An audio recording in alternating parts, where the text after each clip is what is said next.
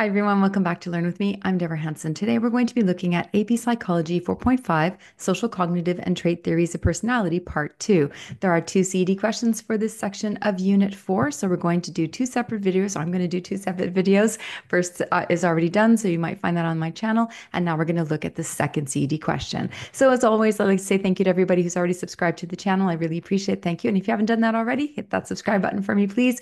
And if you want to find the whole slideshow and the workbook that goes for the entire Unit 4, and I also have it for all units, you can find the link below. Okay, so let's get started. So in this slide, you're going to see all the key terms for 4.5 for both CED questions. So I usually do a separate video for those with the definition and real life examples to help you really be able to understand so that you can define and apply them on test day. The CED question we're going to look at, and all the essential knowledge, is explain how trait theories of personality define and assess personality. So just a little introduction to trait theories of personality. Trait theories define personality through stable characteristics, traits, that influence behavior across situations. So here we're going to start with the big theory of personality. The Big Five theory identifies 5 core traits that make up personality. So we use an acronym to remember the 5 traits. We use the acronym OCEAN. So O for openness to experience, C for conscientiousness, E for extraversion, A for agreeableness, and N for neuroticism, which is emotional stability.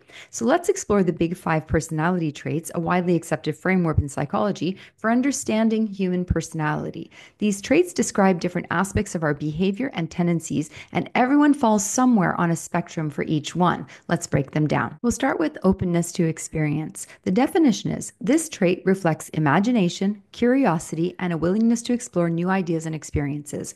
For example, someone high in openness might love traveling to new countries, trying unique foods, or immersing themselves in different cultures. On the other hand, someone low in openness might prefer routines and familiar environments.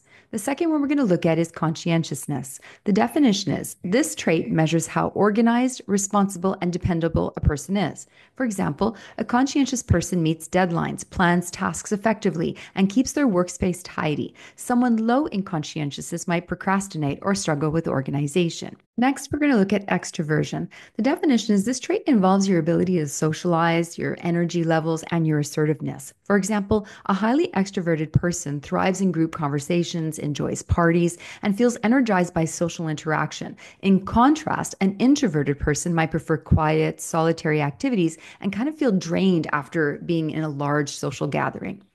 Number 4, or the fourth one, is agreeableness. So the definition is, this trait reflects kindness, cooperation, and empathy. For example, someone high in agreeableness might volunteer to help a friend in need or resolve conflicts peacefully. A person lower in agreeableness might be more competitive or less sympathetic in interactions. The fifth one is neuroticism. This is in emotional stability. The definition is, this trait measures emotional stability and how often a person experiences negative emotions. For example, someone high in neuroticism might frequently feel anxious or stressed, while someone low in neuroticism might tend to be calm and emotionally resilient under pressure. The Big Five traits, openness, conscientiousness, extraversion, agreeableness, and neuroticism, provide a comprehensive way to describe personality. They're measured on a continuum, and no single combination is inherently good or bad. So understanding these traits can help us better understand ourselves and others. Trait theories of personality focus on identifying and measuring consistent patterns of behavior and thought. To assess these traits, psychologists use 2 main methods: personality inventories and factor analysis. We'll break both down. So we'll start with personality inventories. What are they? These are structured questionnaires designed to measure personality traits, including the Big Five.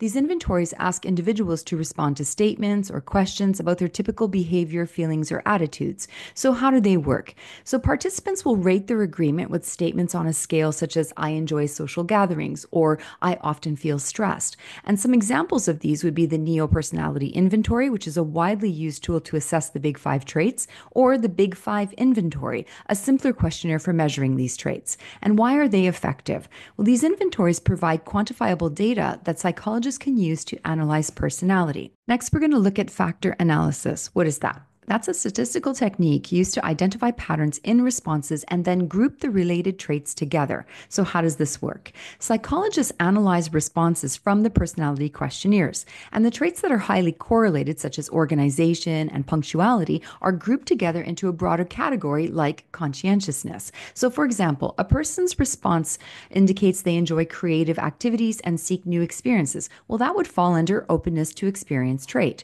So, the purpose is that factor analysis simplifies the vast array of personality traits into smaller number or broader categories, like the Big Five. So, trait theories rely on personality inventory to gather structured data and use factor analysis to group related traits into overachieving dimensions. And together, these methods provide a reliable way to measure personality and then understand individual differences. Trait theories, especially the Big Five model, are widely used to understand personality, but like any theory, they have strengths and weaknesses. Let's explore both. We'll start with the advantages of trait theories. We'll start with simplicity.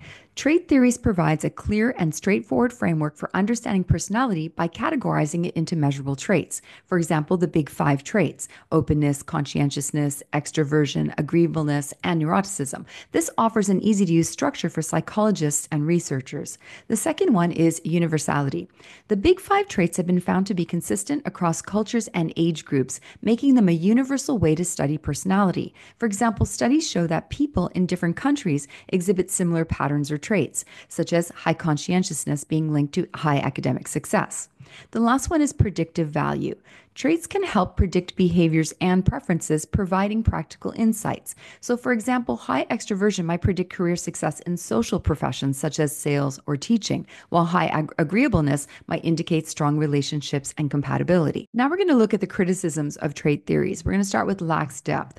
Trait theories focus on identifying what traits people have, but they don't explain why those traits develop or how they interact with underlying motivations. So, for example, a person may score high on neuroticism, but the theory doesn't really explore whether it comes from childhood experiences or genetic factors. The second one is it underestimates situational influence. Trait theory emphasizes stable traits and may overlook how behaviors change in response to a specific situation. For example, a typical person who would be introverted might be really extroverted at a family gathering or at a job interview, showing that context matters.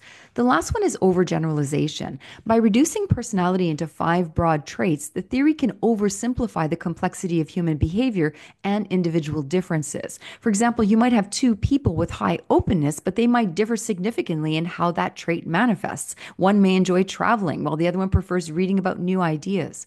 So, trait theories are valuable for their simplicity, cross-cultural consistency, and ability to predict behavior. However, they face criticism for lacking depth, underestimating situational influence, and over sort of generalizing complex personalities.